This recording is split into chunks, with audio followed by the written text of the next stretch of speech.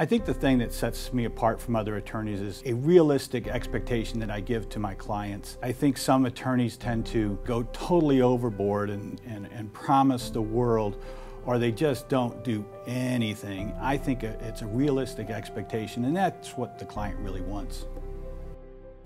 I have been at other law firms, and I've worked at the Attorney General's office. The thing that sets this law firm apart from other law firms is its personnel and the friendliness. I always look forward to coming into work in the morning, and I do think it does transfer into people doing that with their clients as well. There is a connection that's made. When I get a good recovery, it's really satisfying because you know you're actually doing something.